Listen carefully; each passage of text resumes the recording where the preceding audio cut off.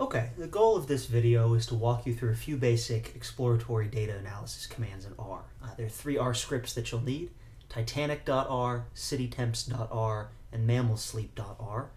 These are all available on the class website under the Scripts tab, so I assume that you have downloaded those. You'll also need the corresponding data files. So that would be titanicsurvival.csv. The mammal sleep one is actually stored in a library, and the other one that we'll need, if we go back to RStudio, is the citytemps. Those two data sets you should have already had, and those are CASANDIE.txt for San Diego, and SDRapidCity.txt, temperatures in Rapid City. Okay, so I assume you've downloaded those and have them in a particular directory on your hard drive. Let's go back to the scripts here. All right, so we'll start by loading in these libraries. Highlight that, hit Command-Enter on a Mac or Control-Enter on a PC, and we should load those libraries down here in the console window. All right, now, depending on which version of the effects library you've had, this Titanic survival dataset may be in there already, but in case it's not, let's go ahead and walk through importing it from the CSV file that I have on the website. We'll click Import Dataset from Text File, drag this over here so you can see it, and now you just have to surf to wherever it is on your hard drive that you've downloaded these files. My particular one is in this directory right here. Here's titanicsurvival.csv. I click Open. It detects the data format, and you notice that here's now the data frame: name, survive, sex, and age, and passenger class. Everything looks right here, so I click Import, and now Titanic Survival is available to manipulate. Okay. As we recall, this simple command here, simply passing a data set to the function names, just says, what are the variables called in this data set? And there they are. The first one is just X. That was a missing name. That column didn't have a name in the original data set, but the others have names, and here they are. We remember that you can just dump the whole data set to the output screen if you want by highlighting this, hitting Command-Enter, and now everything just appears down here in the console. That's usually not too useful. We'll often, if you just want to take a quick look at the structure of a data set, use the head or tail, which show the first few lines or the last few lines respectively. So if we hit that, now we see the first 6 lines, and here they are. Every row here is a case. Every column, of course, is a variable. All right, let's use a couple of different commands here to make tables. We have some categorical information about each person. Let's focus on these two variables here, whether someone survived the Titanic sinking and what sex they were. So if we want to do cross-tabulate the people by those two attributes there, we use the xtabs command. It stands for cross-tabulate. The syntax here, remember this little twiddle sign means modeled by or stratified by. And then here we want to stratify the dataset by two things: survived and sex. Those are variables that are names in the dataset called Titanic Survival. So if we source that whole line right there, we get our table. And the tally function, which is available in the Mosaic library, so in order for this to work, you must have loaded that library up here, does exactly the same thing that xtabs does, except you'll notice that it also gives you the column totals down here, the row totals over here, and then the total number of cases there. And once you've got this basic syntax, you can start tallying things for other variables as well. So we could look at a contingency table for who survived stratified by passenger class, and then even for a cross or an interaction between sex and passenger class. This is most easily understood by its behavior rather than just my explaining it. And you notice that what R does is construct a separate column in this contingency table for every combination of the factors. First class passengers female, second class passengers female, etc. And that colon does that for you. Okay. Now, if let's say, for example, that you wanted to take a quantitative variable, in this case age, and turn it into a categorical predictor. So you, for example, wanted to understand how whether being an adult 18 and above or a child 17 or below influence your survival. The way we do that, namely by taking a quantitative predictor and turning it into a categorical predictor, is with the cut function. So here, Titanic Survival $age, that's saying pick out the age variable in the Titanic Survival data set, cut that into intervals. And here we'll specify what the endpoints of the intervals are. So here they are: 0, 17, and infinity. There's no maximum age, although in practice there is a maximum age in this data set. You'll notice what happens if we source this line here. We're going to store the result of that computation in the age factor variable. That's just what we've decided to call it. Oops, I accidentally deleted it there, but here it is restored again. Okay, we hit Command Enter on that one. You notice nothing happens here in the console window, but if I now type in age factor and hit Enter, here are all of the cases for which we've got that information. You notice there are a lot of NAs here. NA stands for not applicable, and it's telling you that we didn't have the available information to figure out which bucket this particular person fell into. In other words, we had missing information about their age. Now, you'll notice that the labels of these buckets aren't very informative. They're just labeled in terms of the interval here. 0 to 17, 17 to infinity. We want to give them more informative labels, and so we'll redo this, in other words, overwrite the result of the previous computation by adding a flag to the cut function. We add a comma after the breaks, and then we specify a new flag, in this case labels, and we say we want these labels to be the vector child and adult. So we highlight that, we hit Command Enter, and now if I look at age, sex, factor, age factor, we've got now the labels are adult and child. And we can do the same thing with that this idea of a cross or an interaction. Now age factor and sex are two variables here. We can cross them and define a new categorical variable or a factor, and I'll do that with this factor command right here and store the result in age sex factor. Okay, and you'll notice now if I go down here and type age sex factor, that's a variable with the relevant label. Here's an adult male, here's a child male, etc. Okay. So let's now use that factor that we created to make a table. We move this over a little bit so we don't have line breaks. So here's that xtabs command that we're familiar with. We're going to stratify the data set by survival status and by this new factor that we've created using the commands up here. And I'm going to store the result in a variable called tab1. Tab1 doesn't get outputted here. In fact, that gets written to that variable right there. But now if I type tab1, you'll notice that I've got the table and it's much the same as we had before. Okay, so that goes over a few basic commands in R, cross-tabulating things, defining new factors, creating factors or categorical variables from quantitative predictors using the cut function. Next, let's go to the citytemps.r script. What we've got in here, what we're intending to analyze in this file, is data on the daily temperatures, the average daily temperatures in two cities, San Diego, California, and Rapid City, South Dakota. Okay, so first things first, we need to import the data set. We'll do that from a text file because I've stored those, drag this over here, I've stored those on my hard drive in this directory. Your directory obviously will be different. So surf to wherever you've got these data sets stored. Here's mine, CASANDIE, that's San Diego. I click open, and you're going to notice immediately that we're getting an error here. Okay, the reason we're getting an error is because R thinks that it's tabs that are separating the cells of this table. It's actually just white space. And you notice once we change the separator to white space rather than tab, we get a correct import down here and everything is good. So just be warned that sometimes R won't be smart. It's generally pretty smart, but sometimes it makes mistakes at understanding things like what is separating the values in your data set. Click import. And now CASANDIE is a data set available to plot, manipulate, etc. Let's quickly do the same thing with the Rapid City data. Import data from text file. Again, surf to wherever you've got this thing stored. And it's sd.rapcity.txt. So we'll open that. Again, we're getting that same error. Change the separator to white space, and you're good to go. Okay, we can close these particular things right there and go back to the citytemps.r script. So the most basic thing we might want to do is make a histogram of temperatures, get a sense of how things just look. So we do that. There's a lot of different commands to do that in R. The most basic one is hist.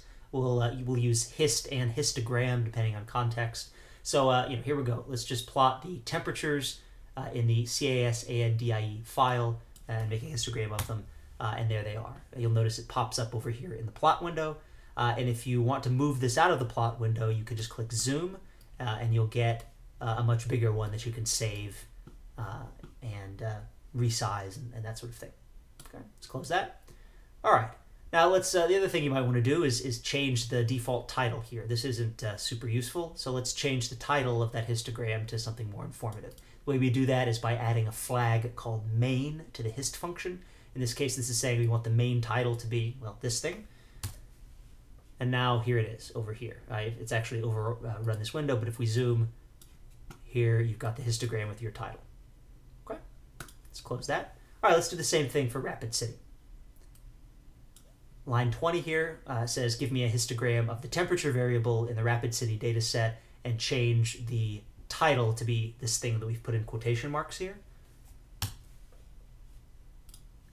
And here we are, having zoomed in on it. Okay.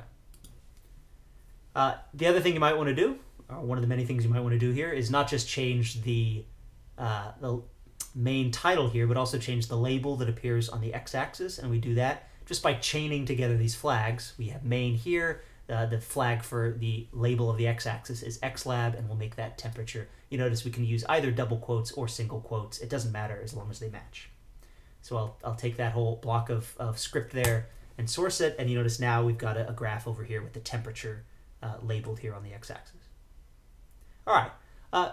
Obvious thing we want to do is make comparisons here. Good statistical graphics facilitate those comparisons, so let's make comparisons of the histogram for San Diego and the histogram for Rapid City. The way we make a multi-frame plot in R is with this little block of code right here.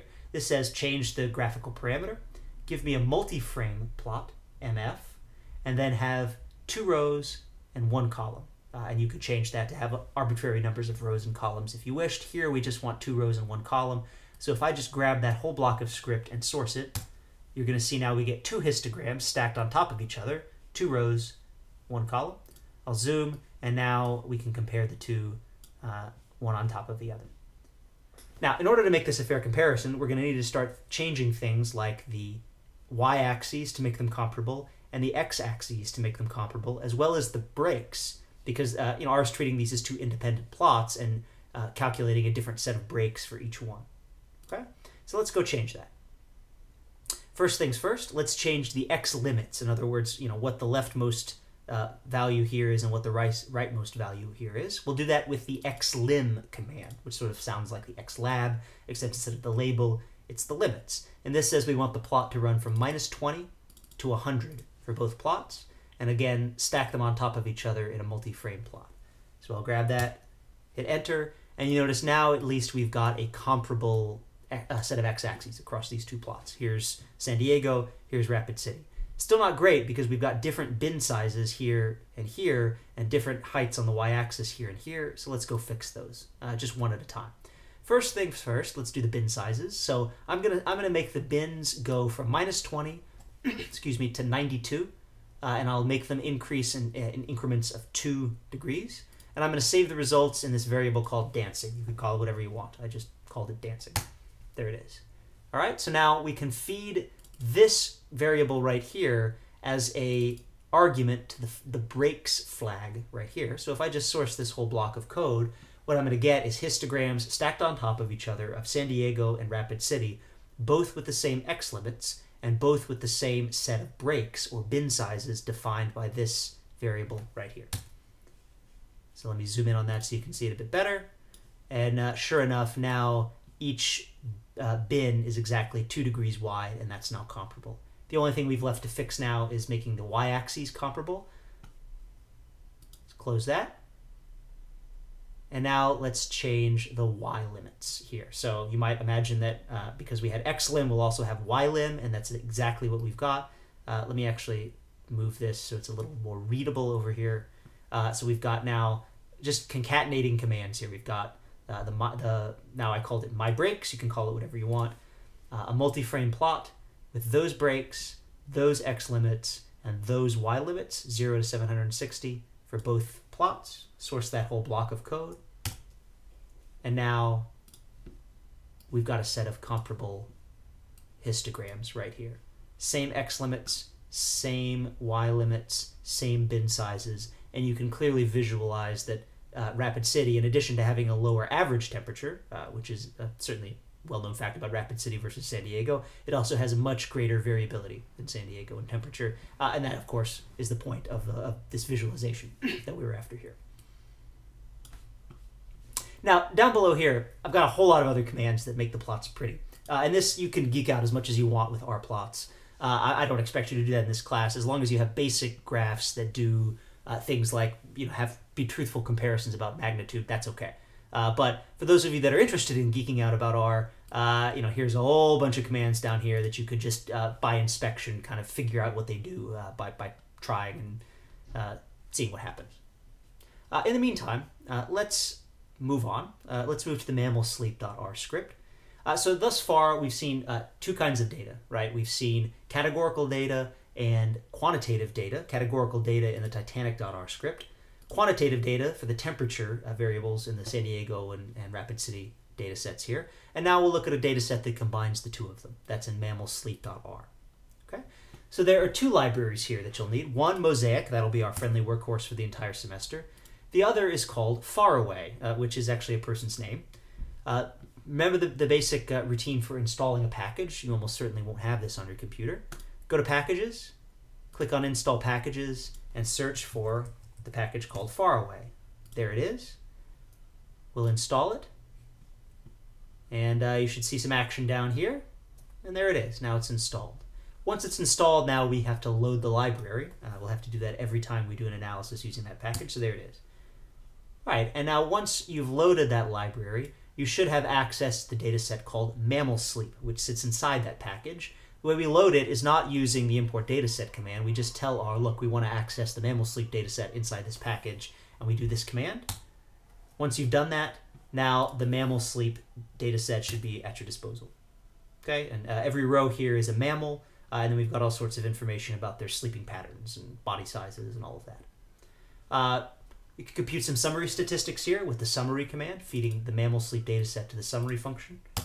There we have it. And this is giving us all sorts of information, right? Median, minimum, first quartile, mean, etc. for the quantitative predictors. And R thinks everything is a quantitative predictor here. Okay, one of the variables in the data set is this variable dream. And that is simply a number of hours that particular animal dreams per night. They did put these animals in an fMRI machine and measure their dreaming, believe it or not. So we'll do a histogram. Notice last time we were using hist. This time we're using histogram. That's a different alternative histogram function defined in the Mosaic library. What you may find is that you like just sort of the aesthetics of this one a little bit better. Both one histogram is as good as another. This one just may be slightly prettier. The only difference you'll notice is the previous one was a frequency histogram. This is a density histogram. In other words, it's just making it so that the sum of the areas under all of these blocks is exactly 1. All right. Now we could change the breaks just like we did before. You notice before we fed an explicit set of breaks to the breaks command. Here we can just, if we wish, just feed it an integer, in this case 20, that says R, give me approximately 20 breaks in the histogram. And there you go. You don't get exactly 20. That's always an approximation. All right. Let's focus now on the danger index. The danger index is a number 1 to 5. It's on an ordinal scale. Basically, ecologists have sorted these animals into one of 5 categories. 1 being those least in danger of predation when the animal is sleeping, and 5 being those animals most in danger of predation when they're sleeping. So let's ask for a summary of that variable. All right, and we notice something here. Danger is a categorical predictor as we understand it. It's bucket 1, bucket 2, bucket 3, bucket 4, or bucket 5. Unfortunately, those are labeled as 1, 2, 3, 4, 5 in the data set. And therefore, because it's a number, R thinks that you're dealing with a quantitative predictor here. And the clue that R thinks that is that it's giving you summaries here that are appropriate for quantitative predictors. Minimum, first quartile, median, mean, max, etc. So we need to fix that. In other words, we need to tell R that danger is not a quantitative predictor. It's actually a categorical predictor. And we do that with this command right here. What this is saying is take mammal sleep danger, the danger variable in the mammal sleep data set, turn it into a factor or a categorical predictor, and now overwrite that in mammal sleep $danger. Okay, so This is just telling R, hey, it's a categorical predictor, not a quantitative one. We do that. It didn't look like anything happened down here. But now if we do the same function we did above, summary, what you're going to see is that we get a table of counts here rather than a set of summary statistics. In other words, 19 animals in category 1, 14 animals in category 2. This is a very common occurrence. A lot of people label categories with numbers, category 1, 2, 3, etc. And there's no way a piece of software could know that that's actually a category rather than a number. So you will often have to tell R that things are factors when they are in reality. All right, let's look at a box plot. We do that with the BW plot, or box and whisker plot command. In this case, we're going to look at the number of hours per night that an animal dreams, and we're going to stratify that, that's the twiddle sign, by this danger index that we just talked about there. So highlight that, hit Command Enter, and we get a box plot. Okay. We could also try a dot plot. And here's a dot plot. So instead of boxes and whiskers and all of that, you get the individual data points in each of the 5 buckets: bucket 1, 2, 3, 4, 5, etc. Here. All right. Now, one of the most basic statistical models you could possibly fit is to take each group and compute the group mean, and we do that with the mean command. So this says compute the means for the dream variable stratified by the danger factor for the mammal sleep data set. You're getting a sense that kind of all of these commands have a pretty similar structure to one another. Highlight that, hit Command Enter. Okay, so what you're getting down here is telling you that NA is the mean for each of these 5 groups. What that means is that the data set has some missing values in it, and those NAs mess up, the missing values mess up the computation of the mean. This is very frequent in real data, that you have missing data and you need to somehow deal with it. So we can pass a flag to the mean command saying na.rm, which stands for remove NAs, equals true. That means you're telling R to ignore the missing values in the computation of these means. So if we do that, we hit Command Enter on that command right there. Now we get the groupwise means. And let's just do a sanity check here, right? So this is saying the mean for group 1 is 3.13. 3.13 is about right there. That looks right. That's kind of about the mean of those numbers right there. Let's try group 4, 1.17. That's about 1.2. Here's group 4, 1.2 looks to be about right there. Yeah, that looks plausible of the mean of those numbers right there. Okay. We could also compute the groupwise standard deviations with the SD command, again using the na.rm equals true flag so that R knows to ignore the missing data. And there are the groupwise standard deviations. You notice there's more spread here in group 1, standard deviation of 1.8, than there is in group 5, standard deviation of 0.25. We're now going to look at a second way of summarizing the same information, and that's using the LM command. You're going to use LM a lot in this course. LM stands for linear model. So this says fit a linear model for the dream variable using the danger predictor in the mammal sleep data. So you notice this thing right here looks virtually exactly like this command up here. The only difference is instead of mean, we've got LM, linear model. Okay, so let's take a look at this and see how this actually gives you the same information as computing the groupwise means, just in a slightly different format. We'll source this line right here so that it executes in the console down here. And now what we need to do is extract the coefficients of this linear model. In other words, what are the values, the group means associated with each of these groups? So we do that with the coef function. So I ask for the coefficients of LM1, and there they are. Now, this is going to look very confusing, right? Because we've got intercept, danger 2, danger 3, and you notice, for example, that this number here for danger 2, in other words, those in this bucket right here, is minus 1.1-ish. And that doesn't at all correspond to the group mean, which is somewhere here around 2. So it's sort of difficult to square the output of this with what you're seeing over here in the box plots. The question is, how is this working? What are these numbers representing, and how can we interpret these as providing information about the group means? Let's look at them side by side. Okay, so I'm going to store the group means in this variable called group means, just copying and pasting that command that I had from above here on line 54. Now group means are there, and now I'm going to put group means and the coefficients, right? And I'm just giving you, there are actually 2 ways that you could extract the coefficients, and I'm showing both of them here. One is by asking for the coef, and one is by saying LM1 dollar coefficients. That says, give me the coefficients associated with this object that I've created up here, LM1. And this says, rbind says, put them one on top of each other in rows. Okay, so you're going to look at this. And here are those two, here are the group means, and here are the coefficients from LM1.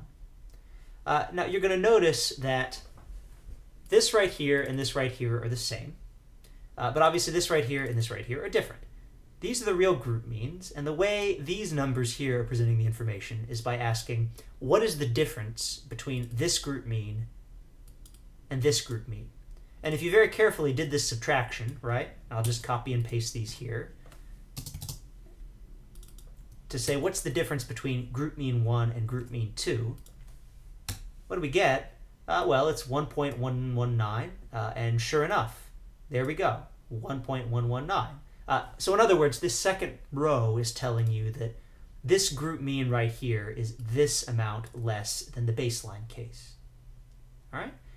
Let's try this just one more time as a sanity check. Let's try it for group 4. There's the group 1 mean, and here's the group 4 mean right there. Just copied and paste those. The difference between that mean and that mean is like 1.957, etc. And sure enough, that's exactly what we've got. So this is giving you two different ways of presenting the same information. Group means says, what are the means? LM, the linear model function, says, what's the baseline? In that case, the baseline here is group 1. And then what are the offsets or differences from the other groups to the baseline? Again, mathematically, it's exactly the same set of information, just two different ways of presenting it. And what I've got here in the rest of the script that I'm not going to go over here, but that I encourage you to try in your own time, is to just convince you that this whole business of them presenting the same pieces of information, the group means and the linear model coefficients, doesn't depend on whether we choose group 1 as the baseline or any of the other groups as the baseline, that at the end of the day, you get the same statistical model and the same information conveyed by that model. Okay, so that wraps this up. We've hit a lot in this particular video. We've done categorical data, quantitative data, and some basic tools like boxplots, dotplots, and groupwise linear models for when we have a mixture of the two. Next up in a future video is when we have an interest in modeling a relationship between two or more quantitative predictors, and that's when we start fitting straight lines to data.